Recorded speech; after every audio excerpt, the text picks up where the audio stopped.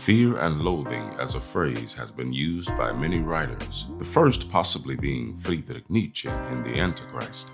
In a Rolling Stone magazine interview, Hunter S. Thompson said, "It came out of my own sense of fear and is a perfect description of that situation to me. However, I have been accused of stealing it from Nietzsche or Kafka or something. It seemed like a natural thing." He first used the phrase in a letter to a friend written after the Kennedy assassination, describing how he felt about whoever had shot President John F. Kennedy. In The Kentucky Derby is Decadent and Depraved, he used the phrase to describe how people regarded Ralph Steadman upon seeing his caricature of them. Co-founder of Rolling Stone magazine, Jan Wenner, claims that the title came from Thomas Wolfe's The Web and the Rock. Whatever the origin, the story that first bore its name as well as its author would both become forces of nature. Welcome to House of Words, a podcast about writers, mania, and fear and loathing. I'm your host, Jason Nemore Harden, and on this episode we continue our exploration into the career of Hunter S. Thompson with his most famous novel, Fear and Loathing in Las Vegas, a savage journey to the heart of the American dream.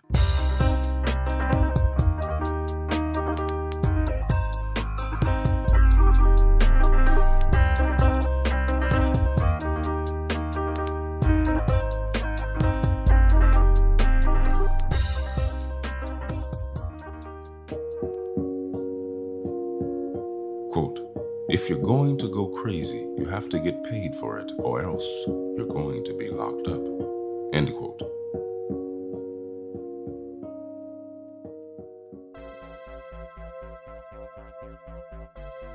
With the success of Hell's Angels, which we explore on episode 2 of our show, and some money coming in, Hunter, Sandy, and Juan moved away from San Francisco. After being unable to sell his Ford, which was virtually unusable, he blew it up with the help of 10 gallons of gasoline, a Magnum 44, and a burning towel. Hunter was done with San Francisco. It was becoming something else entirely, with 50,000 to 200,000 people estimated to be coming into the city to explore what would be referred to as the Summer of Love. It was no place for Thompson. He wanted to move to New York, but on his way to New York, he found what would become his base, the Owl Farm in Woody Creek in Aspen, Colorado, where Hunter would live for the rest of his life. Like the Haight-Ashbury district of San Francisco a few years before, Aspen was in a transitional phase and Hunter saw its potential. No one was buying property there at the time, and he bought the house for $75,000. With Hell's Angels being a great success, Hunter began getting offers to write articles from all angles. Playboy, Esquire, Harper's, and others sent letters to Hunter, wanting him to write an article for them in the same electric style they had read in Hell's Angels. But many magazines didn't consider that Hunter's style wasn't for everybody. Playboy rejected an article Hunter had written for them about Jean-Claude Kelly, an Olympic skier turned Chevy pitchman, writing in a memo, "Thompson's ugly, stupid arrogance is an insult to everything we stand for." Drug use, in addition to the daily alcohol abuse, became routine as well. His son Juan would later explain how guns were also just a part of life, how they would just lay around the house, often propped up in the corners behind doors. And with his father being a full-time writer, Juan still did not see him very much, as Hunter kept very different hours.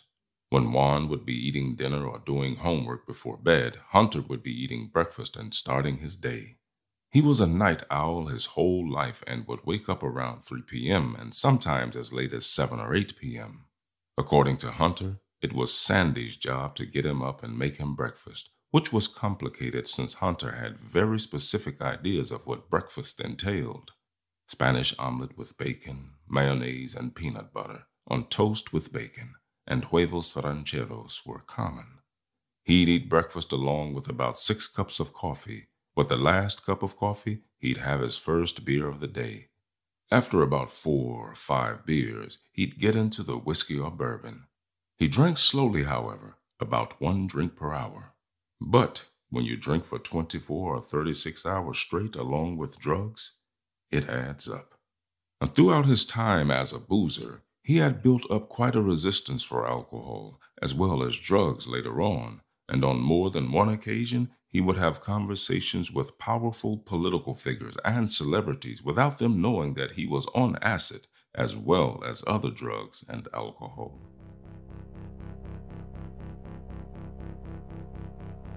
1968, 1 year after the publication of Hell's Angels, was the year that Hunter began getting more into politics.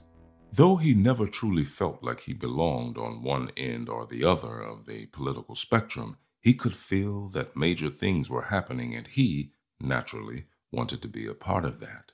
This is what brought him to the now infamous demonstration at the 1968 Democratic Convention in Chicago.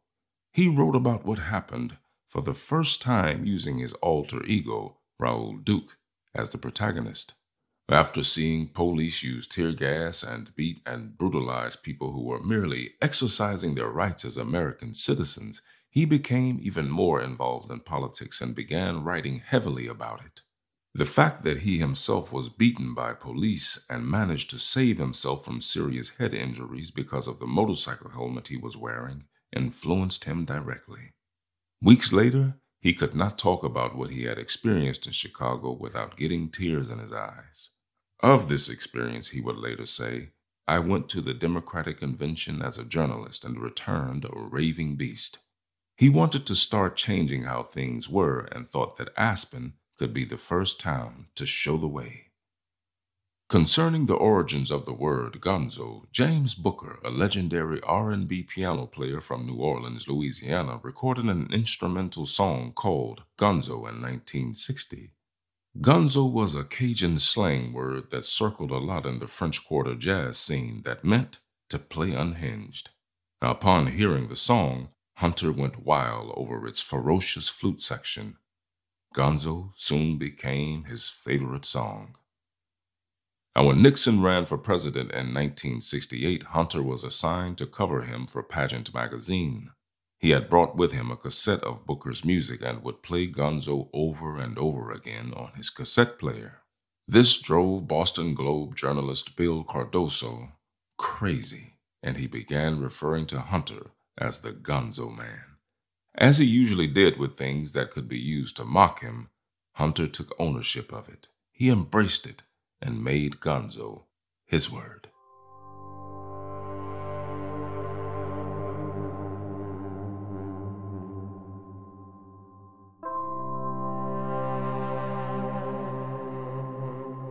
Hunter sent Jan Wenner, the co-founder and editor of Rolling Stone magazine, a letter in January of 1970 where he gave him praise for the Altamont article, calling it the best piece of journalism he could remember having read by anybody. Jan Wenner wrote him back, and having liked Hell's Angels, asked Hunter if he wanted to write for Rolling Stone. Hunter then explained how he was busy at the moment running for sheriff in Aspen, and then Jan suggested that Hunter could write an article about himself running as sheriff for the magazine. Now, when Hunter came to Jan's office, he proceeded to unpack a satchel bag full of beer cans, scotch, cigarettes, knives, can openers, smoking paraphernalia, notebooks, and an air horn. Then he talked for about an hour and a half or two about everything and nothing. That was Jan's introduction to Hunter, and they sparked up an immediate friendship. Hunter's piece, The Battle of Aspen, appeared in Rolling Stone number 67, October 1st, 1970. The race for sheriff had been a close one, much closer than most who worked on the campaign ever thought it would be. But in the end, Hunter lost. Only by 247 votes, however. One possible reason he lost, perhaps, is that he wanted to change the name of the city from Aspen to Fat City. This in order to keep rich people from buying up all the real estate and making it theirs. However, the most likely reason, and one that is masterfully explored in the documentary Freak Power, The Ballot or the Bomb, was corruption, as the powers that be did not want someone like him to win. In 1970, Hunter was contracted by Scanlan's magazine to do a cover on the Kentucky Derby. After the original illustrator for the piece fell out, he was presented with someone who would become a lifelong friend, Ralph Steadman. Over copious amounts of alcohol, Ralph got to know Hunter, who was reaching the peak of his gonzo-ness, acting weird and erratic and wearing eye-catching clothes, hats, and glasses. Hunter made it quite clear that he was a different creature than what Ralph was used to after he sprayed mace in a restaurant under the explanation that Ralph had upset people with his drawings and they had to go. All in all, they spent a week at the Derby, Ralph drawing all the time, but Hunter had barely written anything at all. It was obvious that the Hunter who would sit down and meticulously fuzz over a story, write and rewrite it several times over, was gone. Now he would write in sporadic jolts, getting a page out once in a while, some of it full of gibberish, some of it incredible. It was wild gonzo madness. Being able to drink and do drugs and write about these experiences, throwing in fictional accounts, with the true ones of course, it seemed like he had truly found his calling. The Kentucky Derby is decadent and depraved, is the article that Hunter would eventually write and get published. It was a slight against upper-class society and against everything he felt was wrong with that world. It's a wonderfully dark, funny, and intense piece which he recommended all Hunter S. Thompson fans to hunt down and read. But before the Kentucky Derby article was delivered to the magazine, he was assigned another article by Scanlon. This time he was to go to Rhode Island to cover the American Cup. He asked Ralph if he wanted to join. Ralph, based in the UK, took the next plane over to the US. This time, though, things would get nastier. He had arranged for he and Ralph to be taken out to sea on a huge boat. When Ralph got seasick, Hunter offered some psilocybin. In the words of Ralph Steadman, that's when the screaming red-eyed dog started. It was a mad journey of hallucinations and madness that lasted for quite a while before Ralph was taken to New York in need of a doctor. Now, according to Hunter, Ralph had been up for 96 hours when he finally was administered Librium to bring him down, which subsequently put Ralph out for 24 hours straight. The Scanlon's magazine article was past its deadline, but Hunter did not have what he considered to be a final draft. Still, the magazine insisted that he send them what he had. They praised it as being a work of a genius, something that didn't sit right with him. Knowing it was not as good as it should have been, it was obvious that he was becoming wrapped up and trapped in the gonzo world he had weaved. Quote, I learned a long time ago that reality was much weirder than anyone's imagination. End quote.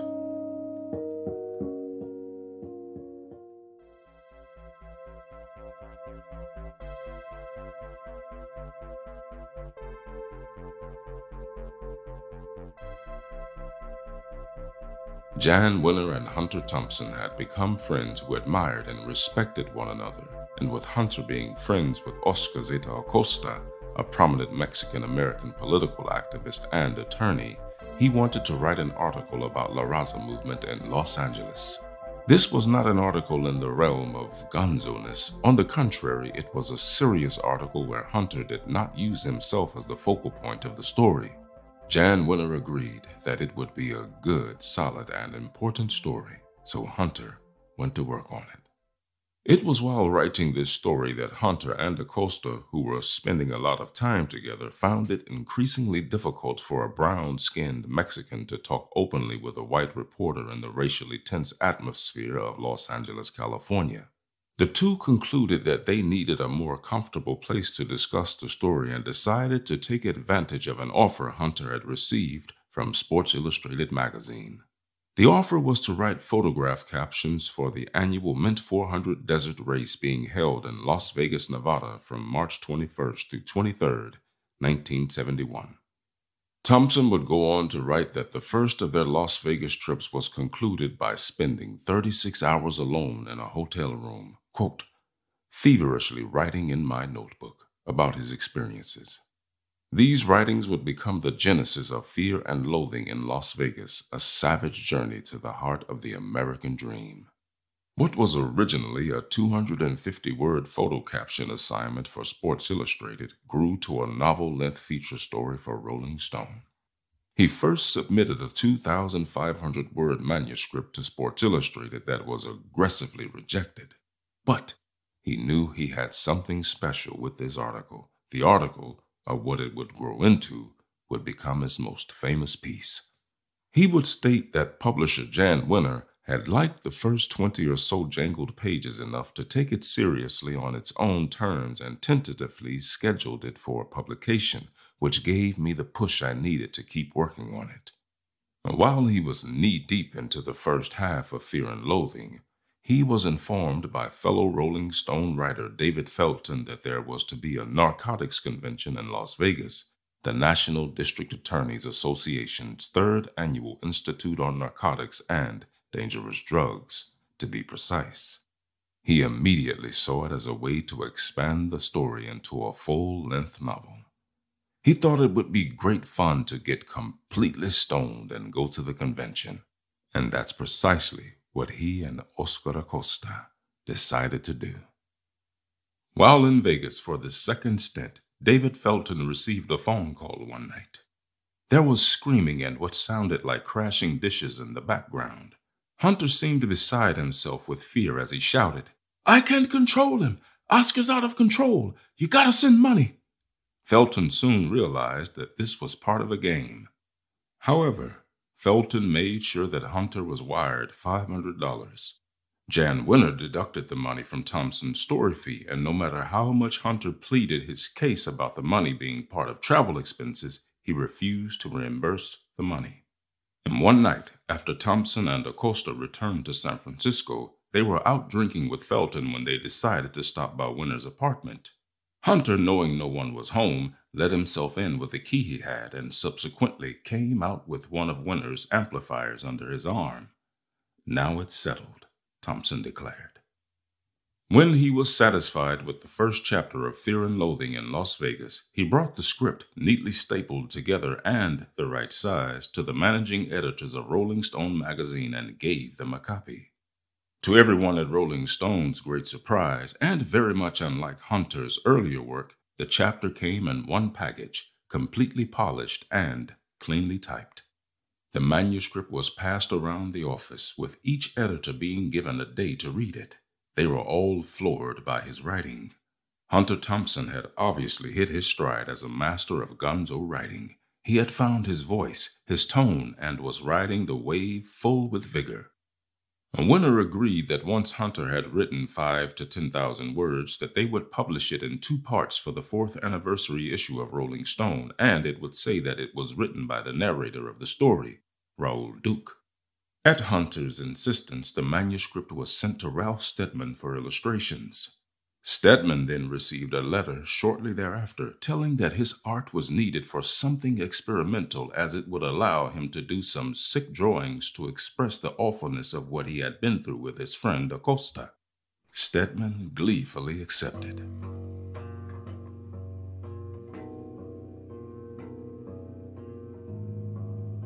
With this piece of writing, Hunter S. Thompson became a true part of the new journalism movement, up with the greats like Tom Wolfe, Gay Talese, and David Halberstam.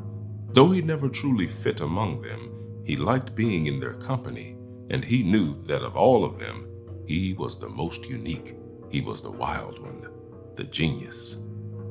Much of Fear and Loathing in Las Vegas was written while listening to the Rolling Stones' Beggar's Banquet, which he played so many times that he wore out the tape and had to buy a new one. But it wasn't all easy.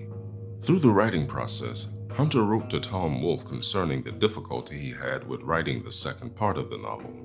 In that letter, he explained how he found it near impossible to sustain the speedy madness of the initial part for 10,000 words.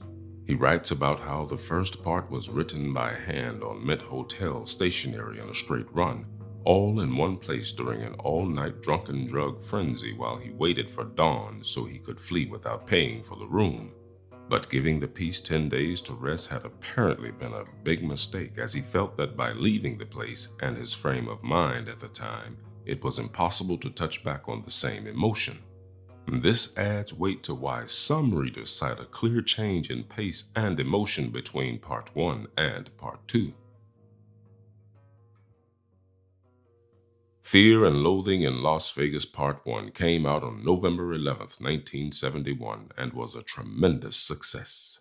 Letters poured in from people who loved Hunter's writing and wanted to live life just like he had depicted in the story.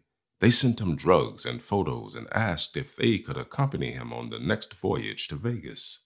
One who was not happy at all with the story or how he was depicted, or more specifically the changes made to his character, was Oscar Zeta Acosta. He told staffers at Rolling Stone that he was in no way a 300-pound Samoan. Rather, he was a 250-pound Chicano attorney, and that he was the true Dr. Gonzo. Hunter had in no way intended to insult his friend, and merely changed his identity as he concluded that an attorney who was constantly at war with the Los Angeles judicial system did not need a Rolling Stone article about him running wild all over Vegas. The collected story in book form was published on July 7, 1972, and initially met more resistance than the article had. Despite later becoming a gem of American literature, Fear and Loathing in Las Vegas didn't sell all that well on its first hardcover printing. Out of the first 80,000 printed, 20,000 remained in a warehouse for a while. He offered to buy the remaining copies with the plan of letting them age, then sell them as signed copies when he needed money in the future. Then Jan Winter became involved in the process of trying to buy the remaining 20,000 copies, but it never came to be. Hunter then came up with the story that Jan had indeed bought them all and buried them and would sell them after his death. It was too funny of a story to deny, and Jan went along with it. Now, for those curious, when Hunter was asked if they in fact did bring as many drugs and booze with them, and if they in fact did them as much as he wrote they did, Hunter wouldn't give a straight answer. Instead, he said, "Fiction is the truest form of journalism." Faulkner said something like that. You figure it out.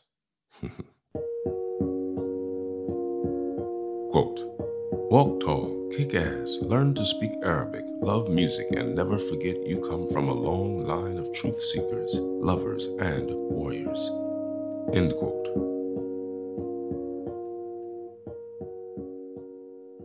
After Fear and Loathing in Las Vegas, Hunter S. Thompson had 2 great books under his belt and a stable job at Rolling Stone. So the only logical question was, what to do next? Talking to Jan, he decided that he wanted to cover the 1972 presidential election, and they put him on a salary of $17,000 a year, which was a big deal for Rolling Stone at the time. The magazine was getting more into politics, and with Hunter attached to the political book, he took Sandy and Juan and moved to a brick house in Washington, D.C., which Rolling Stone paid for. But he did not want to slow down. He wanted to get on the road and keep moving, and from there, the madness would roll on. As usual, I will leave you with one final quote from the mad genius himself. Life should not be a journey to the grave with the intention of arriving safely in a pretty and well-preserved body, but rather to skid in broadside in a cloud of smoke, thoroughly used up, totally worn out, and loudly proclaiming, "Wow, what a ride." End quote. Thank you for listening. I hope you've enjoyed this episode and will spread the word about the podcast. Once again, I have been your host, Jason Moore Harden. We here at House of Words ask that you please consider helping to make this show easier to produce and more frequent by contributing on our Patreon page at patreon.com/houseofwords or paypal.me/houseofwordspodcast. Alternatively, you can subscribe and encourage others to subscribe to our YouTube page, House of Words Podcast. Every little bit helps, more than you might think. Until next time, Keep turning those pages.